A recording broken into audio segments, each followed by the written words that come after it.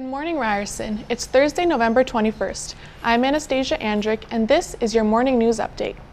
Ryerson President Mohamed Lachemi hosted a town hall session yesterday evening, asking Ryerson students, faculty, and staff for feedback on the university's future plans.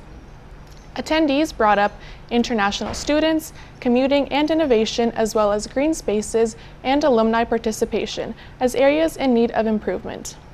Lachemi said the 5 pillars that make up the new strategic vision should be complete by early 2020. The next town hall session is scheduled for November 29th. The Toronto Maple Leafs fired head coach Mike Babcock on Wednesday afternoon after a 6-game losing streak.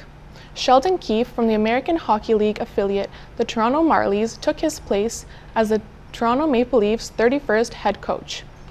Leafs fans took to Twitter to share their thoughts, with some deeming the change as necessary and others thanking Babcock for his influence on the team since his hire in May of 2015. Ryerson's new Daphne Cockwell Health Sciences Complex on Church Street is now open.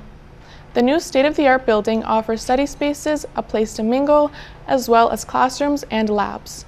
The official opening takes place on November 25th on the 2nd floor of the DCC on 288 Church Street. Enjoy light refreshments and a building tour from 12 p.m. to 2 p.m. That's it for your morning news update. Have a great day, Ryerson. For the Ryersonian, I'm Anastasia Andrick.